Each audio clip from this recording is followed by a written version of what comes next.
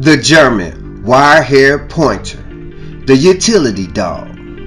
Now we're going to get into this breed and also its characteristics. But before we get started, hit that like button.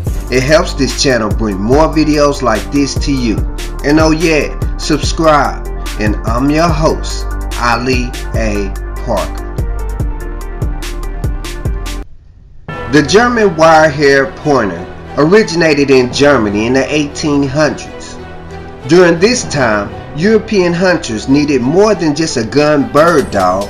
They needed a dog with the ability to hunt on all terrains and in all weather types. So they crossed a number of dogs like the Poodle Pointer, German Poodle, the Polish Water Dog, the Strickler, and the Griffin. And this developed the German Wirehaired Pointer we know today. They have a unique coat type.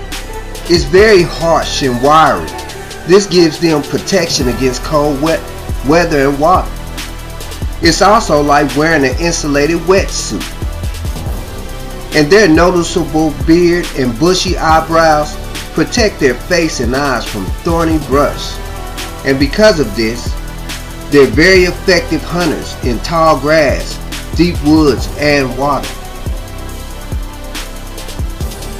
The temperament for a wide-haired pointer is affectionate, eager, and enthusiastic. They're part of the sporting group. The height for a male is between 24 and 26 inches. For a female, it's around 22 inches. Their weight is between 50 and 70 pounds. Their life expectancy is between 14 and 16 years. The colors they come in is black and white, liver, and liver and white. If you plan to get a pup, make sure your pup is at least 8 weeks old to be sure they get all the nutrition from their mother's milk.